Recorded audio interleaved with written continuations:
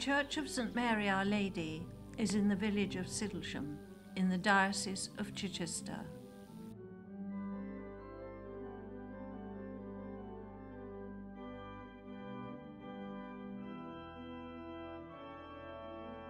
It sits in the middle of the Manhood Peninsula, an area of rich agricultural land.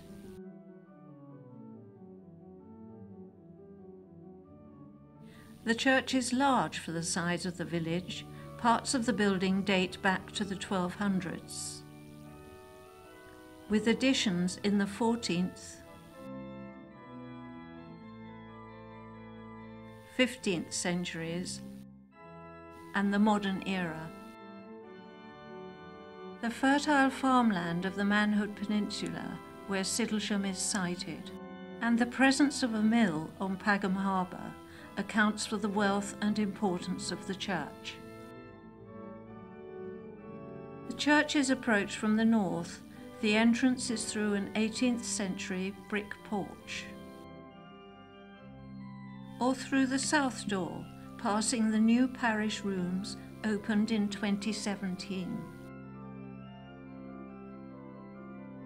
The building of the church started in 1200 and was completed in 1245.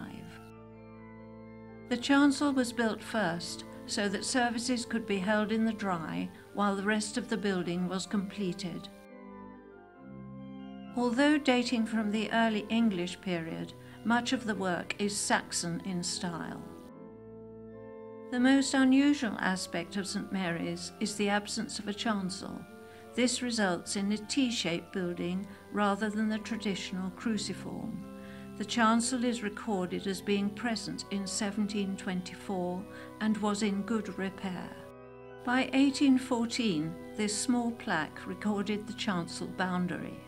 Before 1724, there are references to the chancel needing repair, and gravestones marked 1769 are in the area the chancel would have occupied. In the 18th century, the chancel fell into disrepair and disappeared. Entering the church, we see the font of Sussex marble lined with lead. It dates from the 1200s. It is square with some relief carvings. It was saved from the Puritans by burial in the churchyard. The cover is a gift of a parishioner.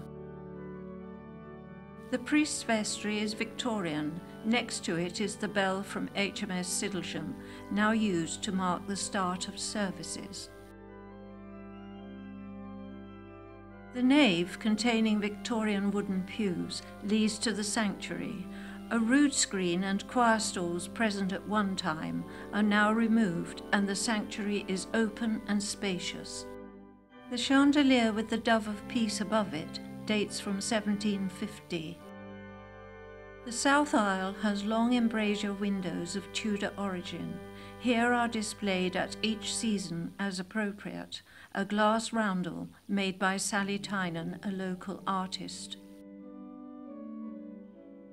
The transepts and the sanctuary area form one continuous open space. There is evidence of previous access to smaller chapels, now lost. The north transept is divided by wrought iron railings originally designed to contain a monument. The memorial to the Stuart family suggests that a family tomb may have been planned here. To the left of the altar is the village roll of honour, giving the names of those who died in the 2 world wars. A stone medieval alcove, damaged at the time of Cromwell, contains a statuette of St Mary, donated by a previous assistant priest. Above is a Renaissance-style marble memorial with figures in Jacobean attire. It also survived the Puritans. The east window above the altar was restored in the 1930s.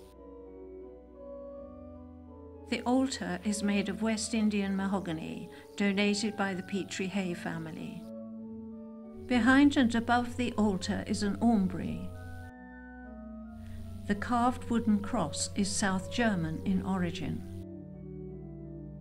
The south transept with its Gothic arch was until 1970 a side chapel dedicated to St. Richard. The chandelier here and in the north transept are in memory of a former organist. Looking from the sanctuary down the church, the tower with the organ makes up most of the western end of the building. Dating from the 15th century, it houses the bells. The tenor bell dates from 1390 and the treble bell was founded in 1611. There was a third bell, but this was lost or damaged during a collapse of the tower. During the 18th and 19th century, there was much decay in the tower, but it was restored in 1949. Originally, music in the church was provided by woodwind and string instruments called a choir. In 1850, they were replaced by a harmonium. The organ formerly in the north transept was moved to the tower in 1953. The current organ came from the Radcliffe Hospital Chapel in Oxford. Built in 1850, it was reassembled here in 2009. In 1245, when the church was completed, its now plain walls would have been covered with paintings, which acted as a priestly teaching tool, and were painted by groups of Benedictine monks from the priory at Lewes. All that remains in Sidlesham are the fragments of pattern over the main door.